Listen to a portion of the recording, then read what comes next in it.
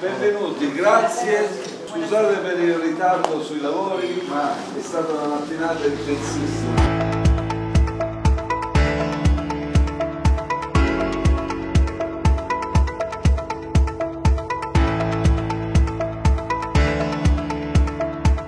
Abbiamo selezionato i vostri nominativi dal grandissimo numero di lettere e comunicazioni email che mi sono pervenute durante le scorse settimane, gli scorsi mesi di emergenza.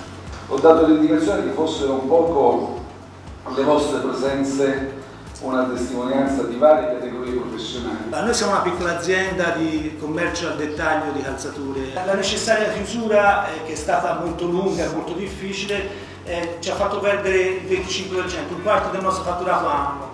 E poi io vorrei fare un accenno al centro di Firenze, la mia città, che io amo moltissimo, che è uno dei fiori all'occhiello dell'Italia. Siamo passati dal centro senza turisti, con molti negozi sono già stati smantellati nelle vie più belle proprio a causa degli affitti insostenibili. In questo momento in cui il turismo non ha perso un quarto, ha perso il 95%, noi lavoriamo tantissimo con gli stranieri e il nostro problema principale è proprio quello che mancano gli stranieri.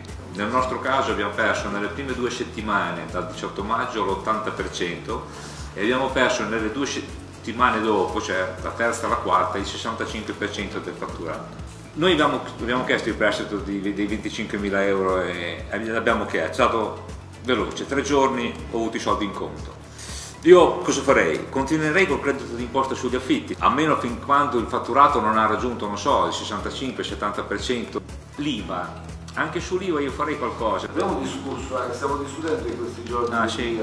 Perché l'IVA potrebbe essere, ritoccare l'IVA, abbassarla un po', per fatto di ragione, potrebbe dare una spinta alla ripresa dei consumi, quel meccanismo anche di fiducia. Nel piccolo si fa la musica autentica, bisognerebbe trovare il modo di supportare questi eventi. Se noi riusciamo ad avere un interesse da parte di un pubblico, noi abbiamo fatto bingo. E questa cosa dei parchi pubblici, uno spazio come si fa in tanti paesi dove c'è il parco pubblico, un'area destinata alle esibizioni.